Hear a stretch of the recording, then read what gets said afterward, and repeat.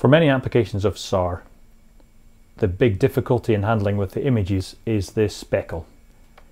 Speckle's not really noise, but it is a noise-like phenomena on the image that makes it difficult to understand and interpret and determine the exact underlying radar cross-section.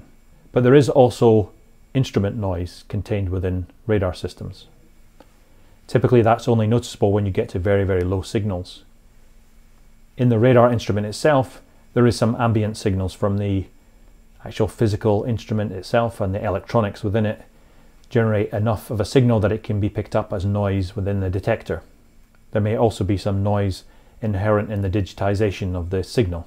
In some applications in SAR, in interferometric radar for example, or in polarimetry when you are looking at the cross-pole channel, the signal may be very, very low.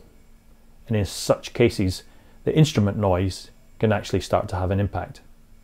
It may influence on the amplitude, but also on the phase measurements that you make.